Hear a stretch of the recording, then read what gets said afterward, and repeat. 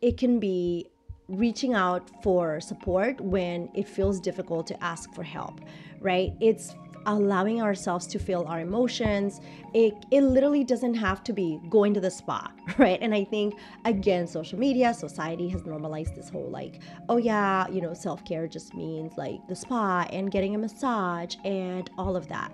Self-care can literally be cultivating the normalcy to enjoy laughter, song, and dance, right? Just letting go of being in control, turning on a good playlist and, listening to it as you do the laundry, and just that you're like instant pick me up.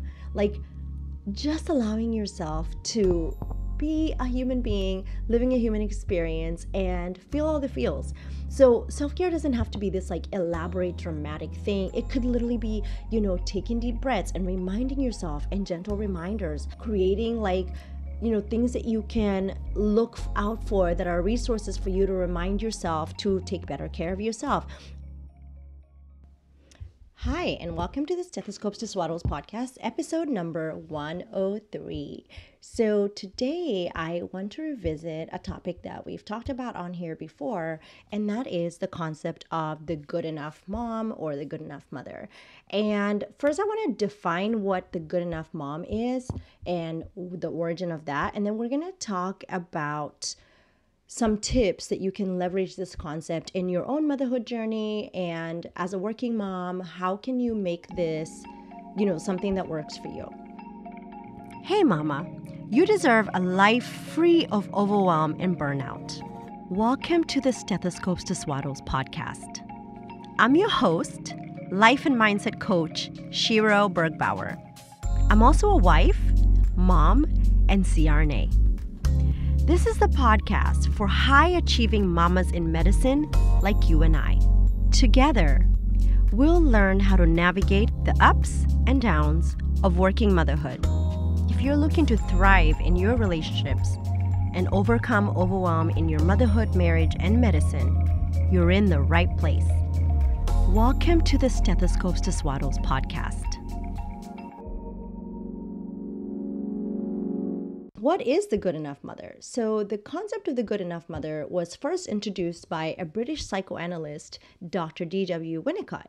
And what he basically believed was that a good enough mom is one who provides the necessary physical and emotional care for her child, but who is not perfect or infallible. And so in other words, the good enough mother is a mom who meets her child's needs most of the time, but may occasionally make mistakes or fall short in some areas. So according to Dr. Winnicott, it's important for a mom to provide a sense of security and continuity for her child and to create an environment in which the child feels safe and feels also very safe to explore and learn. So this requires the mom to be attuned to her child's needs and to be responsive to them while also setting appropriate limits and boundaries. So one of the, core foundational attachment needs is attunement, and that is for a child to feel seen and heard. And so when you think about attunement, it's that you can be attuned and you're responsive to your child's needs, but you also set appropriate limits and boundaries. So one of the things that is important, and, for many people, good enough sometimes represents settling. And what I want to make very clear is that the concept is not meant to lower the standards of parenting, but rather the concept is created to acknowledge that no parent is perfect and that children can still thrive even when their parents make mistakes. I want to reiterate that. Children can still thrive even when their parents make mistakes. So the goal of good enough parenting is to provide a supportive and nurturing environment that allows your children to develop a sense of self and to build resilience in the face of challenges. So when you think about that, right, and leveraging that, what I first want to talk about is perfection. And what does perfection even have to do with this topic? And I think it's important for us to just know that, first of all, when we let go of perfection, we cultivate self-compassion. And there's a quote by Anna Quinlinden that says, "The thing that is really hard and really amazing is giving up on being perfect and beginning the work of becoming yourself." So, one of the things to remember is that perfection really is not self improvement. I think sometimes we're like, oh, self improvement is if I get to perfection, I have improved as a person. And this is the goal of mindset work. And this is the goal of growing as a person. Perfectionism is not self improvement. At its core, according to Brene Brown, perfectionism is about trying to earn approval and acceptance. So most people who are perfectionists were raised that being praised for achieving and performing, it could be, good grades, good manners, following rules, people pleasing, their appearance, their, their sports abilities, all of that. And somewhere along the way, we start to adopt this dangerous and debilitating belief system that I am what I accomplish and how well I accomplish it. So it goes like this. I have to please, I have to perform, and I have to be perfect. The difference between self-focused healthy striving is that it goes against the grain of perfectionism because we're thinking, how can I improve? That is the thought process behind good enough parenting versus perfectionist, which is what will they think? I was coaching a client recently and we were having a conversation about just sometimes how society and social media and societal expectations and standards and expectations from our families can create this very unrealistic view of our own kids. And so what the conversation was about was that she has a daughter who is more on the introverted side of things. So she's a teenager, she's introverted. And so my friend, my client, she sees these people, their friends, their family friends, their kids are her daughter's age doing outgoing stuff. They are in sports and they are thriving in whatever, and their friend circles are big. And her thought process is, oh my gosh, I want my daughter to be like all these other kids. And it's more driven by what will other people think if my daughter doesn't perform this way, if my daughter doesn't have a big circle of friends. And that actually does get in the way of us with our self-compassion, because we start to compare ourselves with other people. We start to be like, oh, but how am I going to be accepted and how am I going to belong? The other thing about perfectionism that I want to make very clear is that it's not the same as striving to be at our best, right? It's not about healthy achievement and growth. It's the belief that if we're perfect or if we look perfect and we act perfect, that people will not really judge us or blame us, so we can minimize or avoid the pain of blame, judgment, and shame. So it really acts as a shield because we're like, oh, we just walk around and we protect ourselves and we try to be these perfect moms and, we do all the things and we are Pinterest worthy. And what is interesting is when you lay down the shield and you acknowledge good enough mothering, right?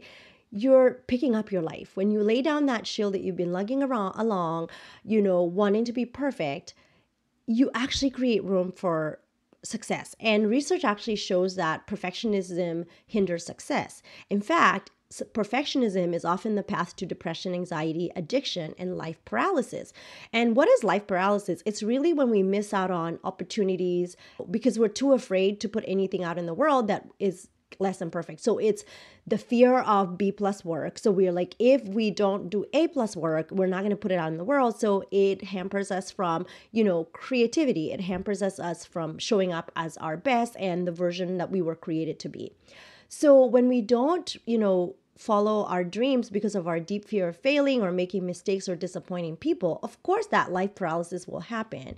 And it's terrifying to risk something when you're a perfectionist because it puts your self-worth on the line. And so just remember these 4 things.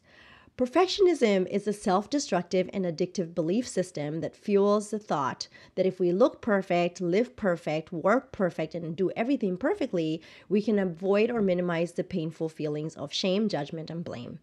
It's also self-destructive because there is no such thing as perfect. It's an unattainable goal, and it's more about perception. There's no way we can control what people think of us. Third, perfectionism is addictive because when we do try to be perfect, we will experience shame, judgment, and blame. So we start thinking it's because we're not good enough. And so we like just go down that like hole of trying to be over and over again. Number 4 is something that I drive this point home to my clients all the time. Feeling shamed, judged, and blame, or the fear of feeling shame, judged, and blame are realities of the human experience. And perfectionism actually increases the odds that we'll experience shame, judgment, and blame. Because if we experience that, then we start to blame ourselves because we're like, oh, it's all my fault that I feel this way, and I feel this way because I'm not good enough. So in order for us to even overcome perfectionism, we have to be able to acknowledge our vulnerabilities, to be aware that the universal experience of shame, judgment, and blame is going to happen. So we have to develop shame resilience and practice self-compassion, which brings me to what are some ways that we can leverage this concept of good enough motherhood in our parenting? One is by prioritizing quality time over quantity time. So as working moms, there's this idea that we don't spend enough time with our children and we feel guilt about it. And we start to almost prioritize quantity instead of quality. And so what we can do differently is allowing ourselves to be fully present when we are able to be with our children. So is it, being fully present at breakfast, putting the phone down in the morning and having a conversation before bedtime, connecting with your child before they go to bed, or on the weekend, can you put away your phone and other distractions and focus on connecting with your child for a minimum of 15 minutes? Just trying to prioritize that. It is quality time over quantity time. Number 2, like I said before, is practicing self-compassion, right? So when we can cultivate self-compassion, we start to notice when perfectionism is getting in the way, right? If we are trying to be, perfect, we have to realize that it's impossible to be perfect. When we give ourselves permission to make mistakes and we nurture that self-compassion for ourselves, then we can be kind to ourselves. And in return, we're able to be kind to our children. So one of the things I like to reiterate is the qualities of self-compassion are self-kindness, right? Being kind to ourselves, reminding ourselves that inner chatter that we're not doing a good job, that we should be perfect, that we should strive to be at this unattainable standard, giving ourselves permission to be nope, I just want to be good enough. 2 is that concept of self-compassion as universal understanding of common shared humanity. The more I talk to moms, the more I try to drive home the point that we all deal with shame and judgment and guilt. And sometimes we think we're the only ones. And sometimes we're like, but it's only me. And I'm going to go on a little side note here. One of the reasons why I was so, committed to creating a community for moms and to create it in a container that feels safe and offers, support, which is the Mom Club, or the Smart Mama Club, as I have decided to name it. And I'll give you some more details about that at the end of the podcast. One of the things that I want to create in this community is the awareness of common shared humanity. When you can come into the container in the group and hear another mom being coached on her feelings of shame, her feelings of guilt, her feelings of, judgment and all the things that surround parenting, then you can have this aha, oh, it's not just me. I'm not the only one going through this. We are all in this boat together. We are all struggling together, right? We are all trying our best. We are all trying to transform our lives from the information we have at the time. And so when we think about creating empathy in that space, we can also feel sympathy for the person while cultivating our own empathy and empathy towards them. So that was one of my goals of creating the Smart Mama Club, was that I wanted us to all have the understanding of, oh, we're not the only one. We are in this boat together. We are going to make mistakes. We are going to have universal struggles, but we can connect, right? And the third part of it is mindfulness and self-compassion. It's being aware in the present moment to practice compassion, especially in a culture where we are either blaming ourselves or blaming other people and running away from emotions that feel super uncomfortable. So, just to kind of like remind yourself, is self-compassion involves self-kindness, it involves awareness of shared humanity, and it also involves mindfulness, being in the here and now, being able to cultivate that awareness and love for ourselves. Number 3 is asking for help, right? And I will continue to talk about this all the time on this podcast, is that I know that asking for help can feel very difficult. It can feel very pressured. It can feel very out of character for us, especially as women who are high achieving. We've accomplished so much, a lot of it without asking for external support. But it's always important to remember that you can't and you don't have to do it alone, right? Whether it's hiring support, right? Hiring a nanny, hiring a babysitter, asking your partner for support, leaning on friends and support systems that you have available and family. It's okay for you to ask for help when you need it. I was thinking about last year, my daughter had a tonsillectomy. We were in the hospital for one night. We came home and, they had warned us it was a full total tonsillectomy. So they had warned us like day 10 is going to be crazy. It's going to be wild. And so we were like waiting for it. And so it happened. It was Saturday night. We got zero sleep. She was so uncomfortable. She was hurting a lot. We had been given a like steroid dose to give her in that, like just to help her through it. So of course she got better. She slept the rest of the night. We were so tired. My husband and I, we were like exhausted. She woke up, the steroids were doing their thing, and she was like active and she was doing the most. And my friend Junie offered to like take her for the day. It was so amazing because I literally was just like in the group chat text. I was like, oh my God, I'm on the struggle bus. Like we didn't get any sleep last night. And she was like, oh, have her come over and play with my son. And so she went over, played the whole day. My husband and I got to nap. It was blissful, right? And it just for me was just being able to go to my friends and say, I need help. Please help me. I can't do this today. I cannot mom today. I need your support, right? So being able to ask for help. I was talking to a friend yesterday. We were hosting a baby shower and we were like giving advice to the couple. And the thing I wrote down was, don't be afraid to reach out for help, right?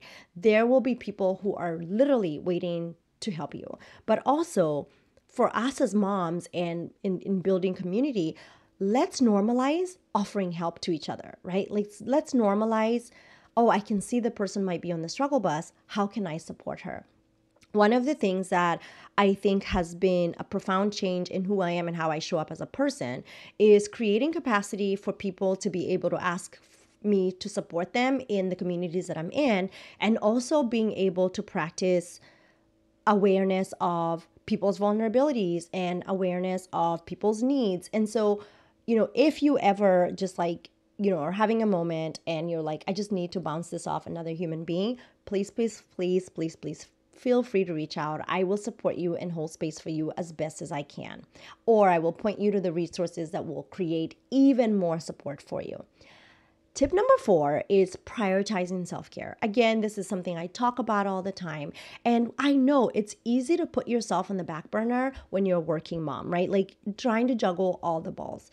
But prioritizing your self-care is essential for your mental and physical health and well-being, which means cultivating and creating time for rest, for moving your body in whatever form exercise looks like for you, eating healthy, and participating in activities that bring you joy. Because when you do take care of yourself, you're better able to parent and take better care of your child. And, as I think of self-care, and I think self-care also does come with practicing like the recognition of our needs, and also knowing that my self-care might not look the same as your self-care, and that's totally okay, right? And self-care can even be making decisions not to compare yourself with other moms. It can be speaking your truth and speaking powerfully when you feel that you need to do that, right? It can be reaching out for support when it feels difficult to ask for help, right? It's allowing ourselves to feel our emotions.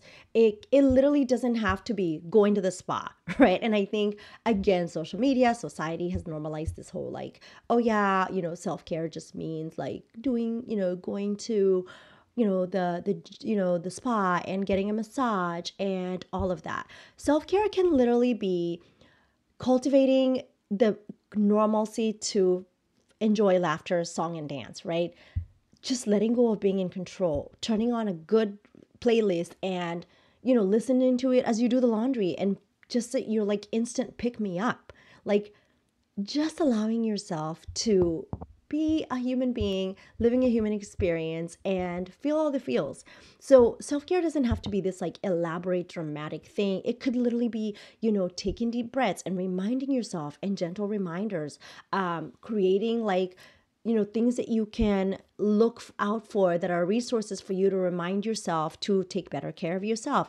This past year, I started paying closer attention to my metabolic health and my health in general. And this is not at all sponsored. It's just something that actually my friend Jessica got me into. I signed up for the Levels app, and in Levels, they give you access to a continuous glucose monitor. So you monitor your blood sugar. And one of the things I started to pick up on is my blood sugar starts to rise when I'm stressed. And, like, even though I haven't eaten anything, like I can notice the impact of stress and stressors on my body, and I can pay closer attention to my own movement and how I eat and the things that I eat, what I decide to nourish my body with, certain foods that create, a glucose spike. And I know I was already like conscious of the fact that I may be leaning towards insulin resistance. And so, I was trying all the things to lose weight and get to a certain weight, and I was really struggling. And so, having that like real time information has been so impactful for me. But I truly consider it as self care, because one of the things that my Levels app will tell me, like they'll say, oh, your blood sugar is spiking. Do you want to, move your body a little bit? Do you want to go for a walk? And so it gives me real time awareness. The second thing that I started earlier this year actually was something that was provided by my life coach, Brig, in our coaching container, our group coaching. It's called Deeply Rooted. It's an amazing coaching space for Black women. And she gave us access to the Aura ring. And so I have an Aura ring, Oura, and I wear this ring 24/7. And I know there are people who have opinions about wearing devices all the time. This is a choice that I have made because I want to monitor my health and my stress levels. And one of the biggest data points that you get from the Aura ring is your heart rate variation. And there's been studies to show like, the impact of heart rate variation and how your body is managing stress. And so I love to have that information. I'm also very, very, very, very clear on my sleep and getting rest. And I do sleep more than the average human being, and I'm okay with that. I go to bed at around 8 p.m. and I will sleep till 5 a.m. So I get a minimum of 9 hours every night. I know that's not for everybody, but that's just something that works for me. And so having the Aura ring like give me sleep staging information, am I getting deep sleep? So like I'll just like share an insight from last night. So last night I got 9 hours and 7 minutes of total sleep. I was in bed for 9 hours and 25 minutes. And by the way, please don't use this data to compare yourself. I'm just like giving you some insight. And so out of that, like my REM sleep was 4 hours and 18 minutes. I had an hour of deep sleep, and deep sleep is super important as far as like regenerating cells and all of that. So even when the nights I sleep 8 hours, like I still want to see that data and see like, and it's helped me like monitor like, oh, when am I, like if I have a glass of wine on the weekend, my deep sleep is impacted. So that for me has just been basic self-care that is just collecting data points like, oh, I can in real time go, yeah, maybe a glass of wine doesn't actually like help me relax, even though I was drinking it to like, spend the evening with my husband and we had dinner and I had a glass of wine at dinner. It didn't help me relax. In fact, it created worse sleep for me. So that can be your self-care. It can literally be just be like monitoring the things that help your body, that help you, show up at your best. And the one thing that I feel like I have so much work to do is movement and exercise. It just doesn't come naturally for me. And so I don't consider exercise self-care because I'm like, literally have to have so many mental conversations with myself about exercise. And so it could be for you, it could be something that you consider self-care. Like, I have a client who she is obsessed with her Oculus and the VR headset, and she does a lot of like, there's one called Supernova, and she like does those exercises, and she's actually gotten me interested in that because it doesn't feel like work.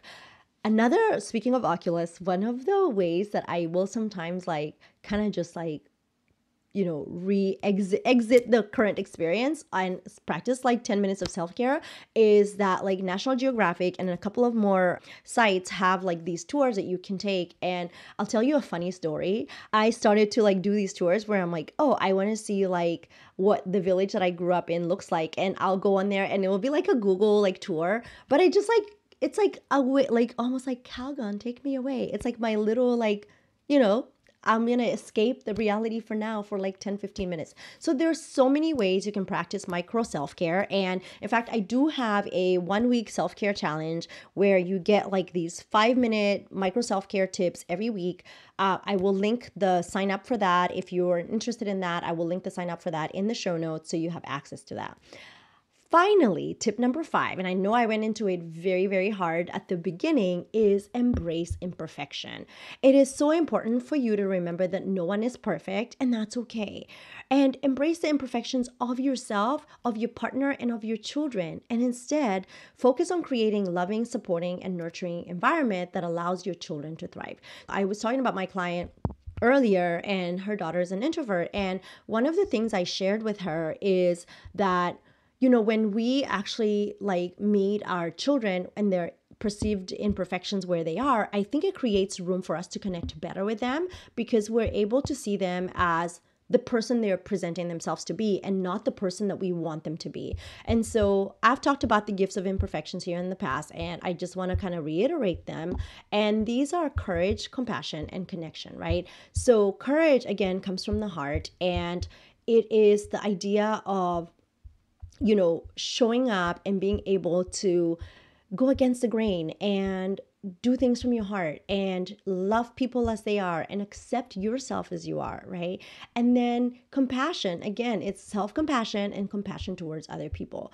The third aspect of imperfection is connection, right? We are all wired for connection. We are all wired to connect with other people, and we're all wired to create meaningful relationships, but we also are wired to sometimes take time away from ourselves. So Brene Brown defines connection as the energy that exists between people when they feel seen, heard, and valued, when they can give and receive without judgment, and when they derive sustenance and strength from the relationship. And so if you feel connected to somebody, that is true connection. One of the things that we sometimes forget is not all friendships create connection. We can actually start to scan our environment for that. And sometimes, again, we are the toxic person in the friendships, and that's also normal to like recognize and accept, and it's part of emotional maturity. But sometimes when we are noticing that we're disconnected, right, we may also just sometimes think that we are connected, but we're not. So like, for example, technology has created this environment that we feel like we're connected to people. We feel like we know people because, we may find ourselves spending more time on Facebook and Instagram than we are spending in real time with other people. I have a friend who like was very much like, we would be at a party and they would be on like social media, and we had like a little come to Jesus where it was like, hey, it feels very uncomfortable that you're not here with us. You're like here with the people on the internet. And those are hard conversations to have. But I think that there's space in relationships to express that, like, where you are aware of like how you're not or connecting or how you're disconnecting from people, right? And one of the barriers to connection is that, especially in American culture, is the cultural importance we place on going it alone, right? So we start to equate success with not needing other people, and while people are willing to help us, sometimes we feel like if we don't achieve the goal by ourselves, like it's less meaningful, right?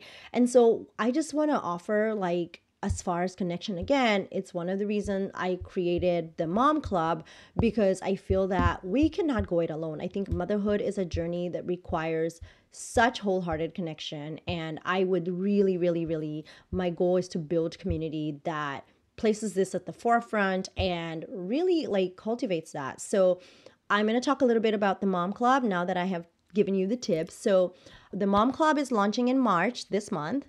You can find out more details by going to smartmamacoaching.com/store.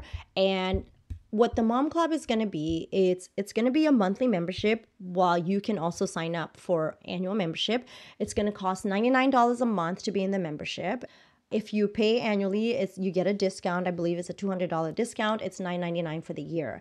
So what do you get in this membership? One, you get bi-monthly 90-minute group coaching calls, or basically what it is you will come on the call and you can either send an email ahead of time on the topic that you want to get coached. You're going to get coached. If you don't get coached, or you don't have, a question to be coached about, I think there's so much value in the separation of like somebody's getting coached on something you may be struggling with, and hearing the coaching that they receive and the feedback they're getting, and then going out and applying that in your own life. And, as part of building community, it's creating that safety for people to show up and be willing to share their vulnerabilities and express themselves and feel supported. You will also get a module of the month. So like the first month, we're going to start on like mindset management, and I'm going to share the tools that I use to coach my clients, but I will also give you some tools to help your own work as far as coaching yourself outside of our coaching calls. And so you will be able to like access that. Our first Smart Mama group coaching call is going to be on March 27th. And so on that call, we will like just kind of touch base on the mind module of the month, which will be mindset for the first month. And then we will coach on whoever needs to be coached. We'll answer any questions you might have. The other thing is that I know how hard it is for moms to be like, oh, I'm going to do this thing that requires me to like do a course and sign up. So you will have video modules on an app, but what I want to provide for you is a private podcast that you will be able to like listen to the module of the month through, right? You will be able to replay the coaching calls on, and this is a private podcast again, so every person will have their individual access. They'll be able to like access that information.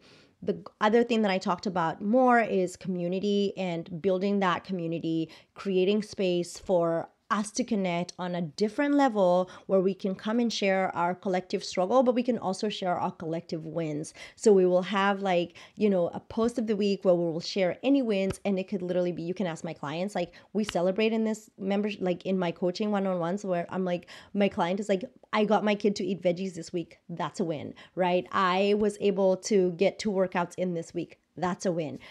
The goal is to create a community in which we celebrate each other, we celebrate motherhood, we celebrate being in this collective experience as women. And again, this membership is only open to women and those who identify as women, and for the reason of the safety and community and connection. So I would love to have you in the community. Right now, again, it's live, so you can just go up and sign up. I will include the link in the show notes if you are interested. That will be available for you. So I'm so glad that you're here. Thank you so much for your support. And I can't wait to see you inside the Smart Mama Club. It's going to be epic. Again, like I said, we kick off at the end of March, and I am so excited to just share this with you. I think it's going to be life-changing for so many women, and I can't wait. Oh, and I meant to say the group coaching calls are hosted by me, and you have access to, the tools that I use with my one-on-one clients. You have access to ask me questions and get support on anything you may be struggling with.